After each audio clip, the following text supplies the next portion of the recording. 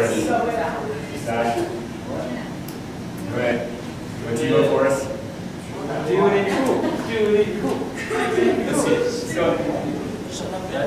All right. So what's the point of that? What is that about? Praying to God. Yeah. Praying to God. Bring glory to God. Yeah, he's praying, and he's trying to bring glory to God. Everything he does, just like I said, yeah, exactly. And we can do that as well. You know, we can live for something meaningful like that as well. And whenever in English class, in Spanish class, at the skate park, on the snowboarding hill, wherever we find ourselves, we can bring glory to God.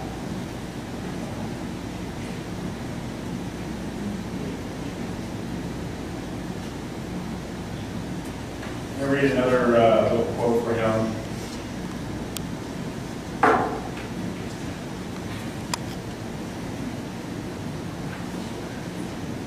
It says, my dad always tells us that faith is like a muscle.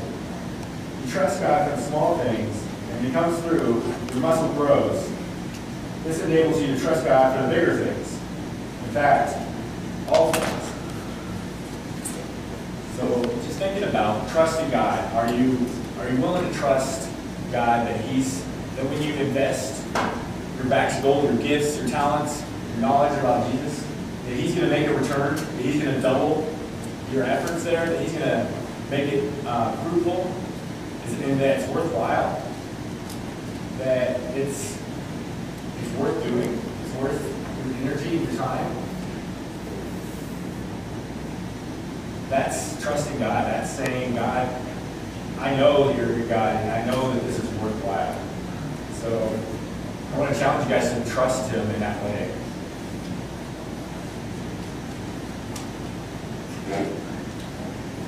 Colossians 3:23 says, whatever you do, work at it with all your heart as working for the Lord and not for men. Whatever you do, work at it with all your heart as though working for the Lord and not for men.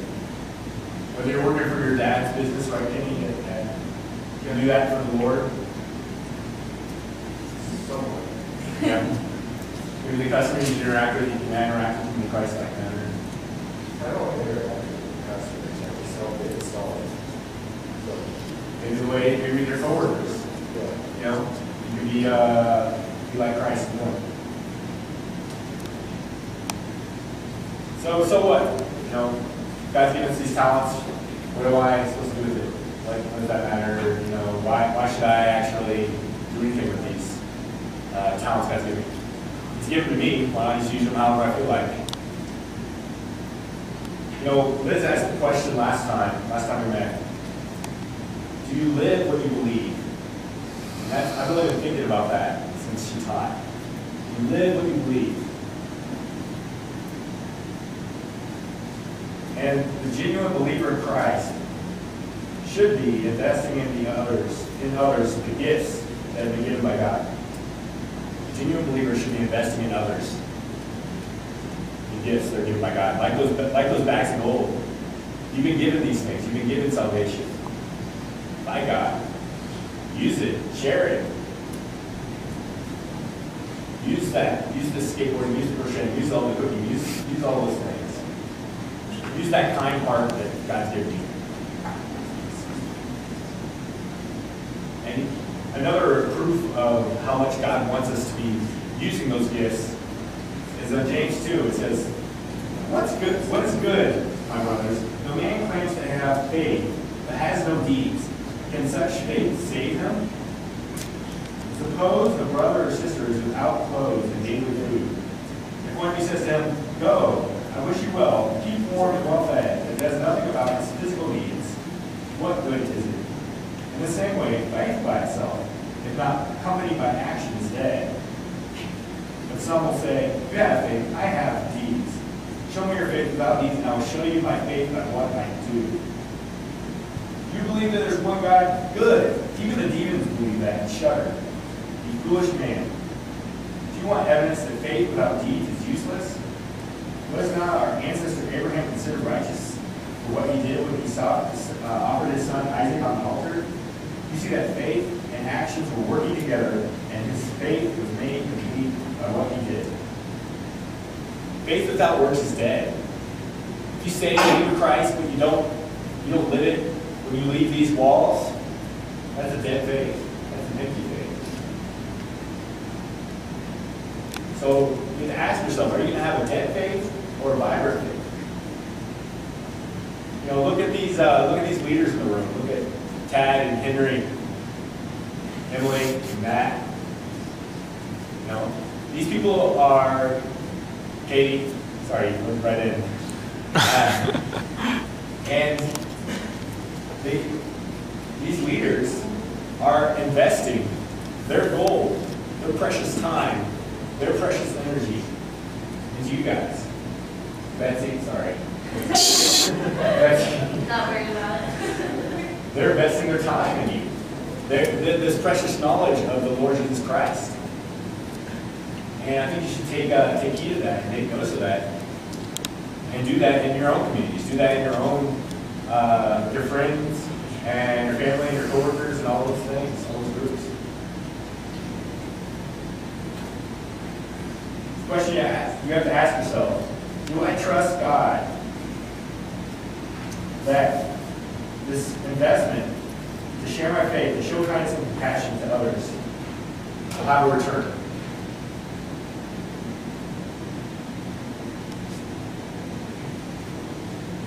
Do I trust God in that? Do I trust God with a risk? Yeah, it's a risk. If you go and you share your faith with somebody, if you act differently, if you're not out, drinking or, doing drugs, or you're not, I mean, just, and the myriad of other things, you can just, speak it mean, like, when you see that person over there that's not cool, and you just, make jokes to your friends. When you don't do that, yeah, it's difficult. Yeah, it might make you, it might separate you. But do you trust that doing that is worth it? Taking that time to invest and to not do something hurtful or to do something instead kind, that is worthwhile.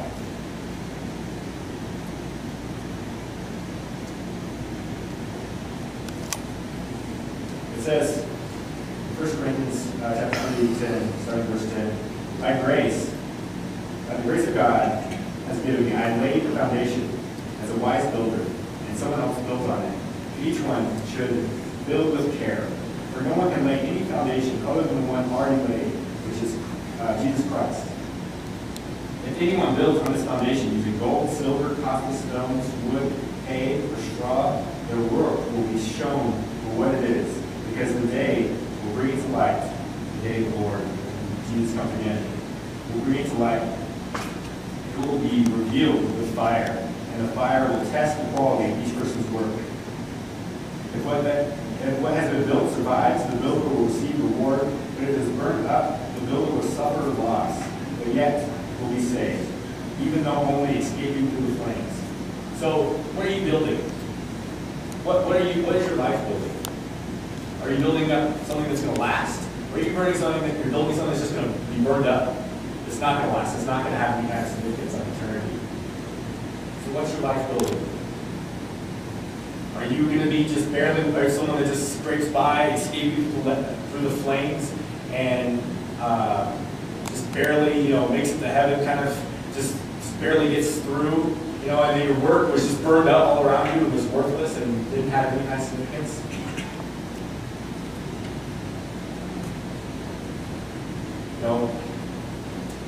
If you're not pursuing the Father's work, you may want to ask yourself, do you truly believe in Christ? Are you truly saved? It would be something worth thinking about. And it sounds harsh, but sometimes the Bible is harsh. What kind of work are you doing? When your work's tested, will it survive?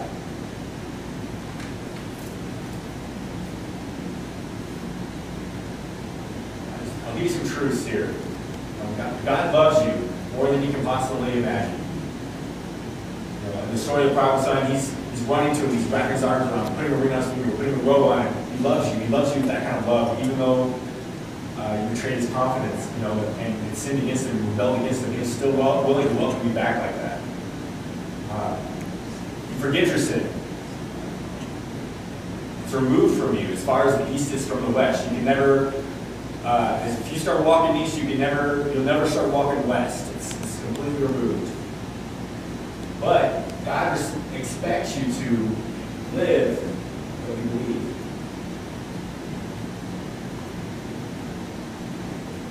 So, okay, I've heard what you said, but what am I supposed to do now? Now what? Now what do I do? Well, you have this goal. You have this good news. Good news of Christ. The ability to help others. God expects you to use that faithfully. Like the first two servants, faithful. That was one of the key words you guys brought out. Faithful. With the gifts you've been given. And know that you're not alone in this. God's with you. You're indwelt by the Holy Spirit. Tanner, you're indwelt by the Holy Spirit. And He's with you. And it's not a joke. If you're a believer in Christ, you have the Holy Spirit, and He's there to help you. He's there to help you when you want to share faith. He's there when you're at the skate park and you want to share with Christ, or you just want to be kind, help somebody up when they kick the digger, or when you just want to say, you know what, I'm not going to laugh, and you just totally eat it, and you're on your butt or on your face or whatever, you can show that love of Christ. You didn't skate park.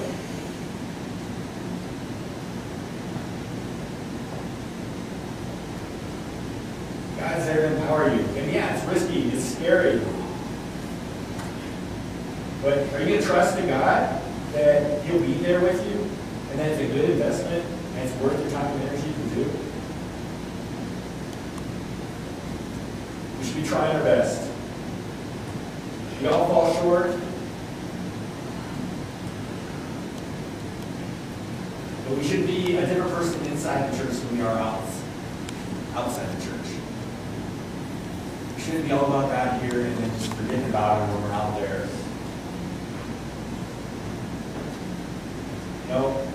Are you just going to be the person that's, in your school and, okay, everybody's going this way, okay, I'm going to go this way, I'm going to do what they're doing. I'm just going to follow them. I'm just going to, if they do this, then okay, I'm going to go over here and do that too. Or are you going to say, you know what, that's wrong. I'm not going to do that. I'm not going to make fun of that person. I'm going to go this different way. I'm going to stand up for something right. If that's the way that our heroes are in our movies, we always respect when somebody's going to stand up for truth, and stand up for what's right, and go a different way.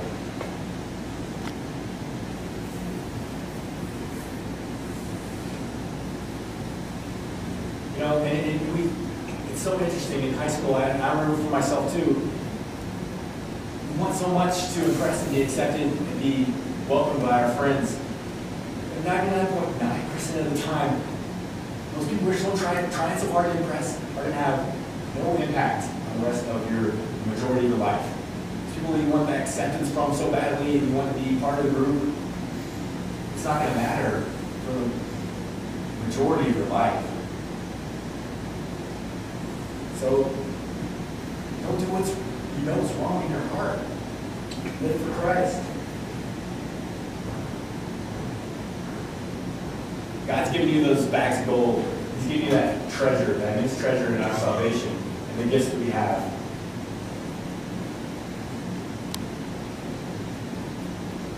The salvation is for this life that we have a relationship with Christ, that we can know Him and He's there with us through all our struggles.